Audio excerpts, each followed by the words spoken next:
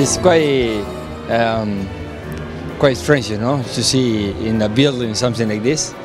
Yeah, it was fun. It's not as quick as a car, but it was good fun.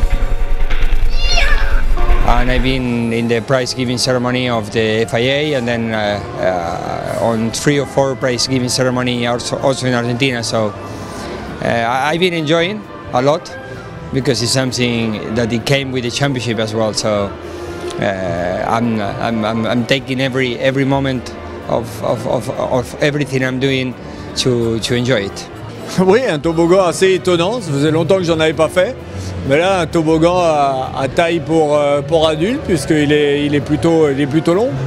Avec la tête la première, tu vois pas ce qui se passe et ça glisse mieux aussi. Donc non, le deuxième coup était plutôt sympa. Puis début janvier, essai Monte-Carlo, et puis suivi de Monte-Carlo, puis les essais WTCC qui s'enchaînent derrière. Donc le programme va vite repartir. 4 nouveaux circuits au calendrier 2015, donc ça va nous faire découvrir de nouvelles choses, ce qui est plutôt une bonne chose. Je suis impatient de recommencer une nouvelle saison avec un peu plus d'expérience, en espérant être capable de mettre à profit ce que j'ai appris cette année, et puis on verra ce que ça donne. Ah yes, I'm really looking forward. I think after Macau, I think as soon as the checkered flag went down, I already was thinking in 2015.